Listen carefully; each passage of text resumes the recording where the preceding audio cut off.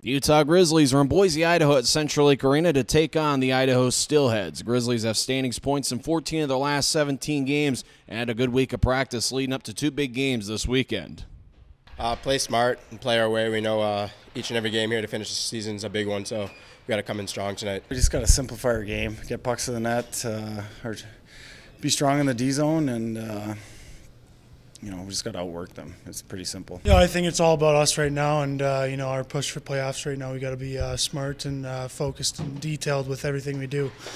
So obviously this is a good team. They're in second place in our division, so we're just going to have to bring our all tonight. Grizzlies' penalty kill has been pretty good as they're 19 for their last 19 in the last 5 games on the penalty kill. Grizzlies have also done a good job of limiting shot opportunities as they have allowed only 24.2 shots per game in the last 5 contests.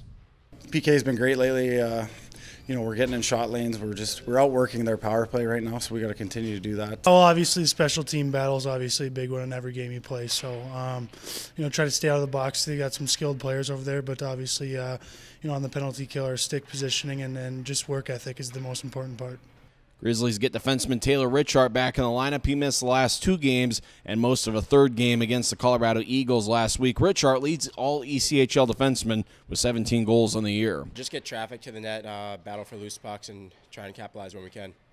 The Utah Grizzlies have had some success against Idaho this season as they have a record of 7-4-0-2 against the Steelheads this year. A couple players to watch out for. Ryan Walters got 11 points, 7 goals, 4 assists against Idaho this season. Jake Marchman's got 10 points in 10 games against the Steelheads. Last time these two teams met was on February 19th when Joel Rumpel stopped 46 of 49 shots he saw in the Grizzlies' 4-3 win over the Idaho Steelheads. You can catch tonight's game on Utah's Classic Country, AM 1370. Tomorrow night's game is going to be on ESPN 700. Tonight's the first of a 2-game series. The Grizzlies and the Idaho Steelheads face off at 7 p.m.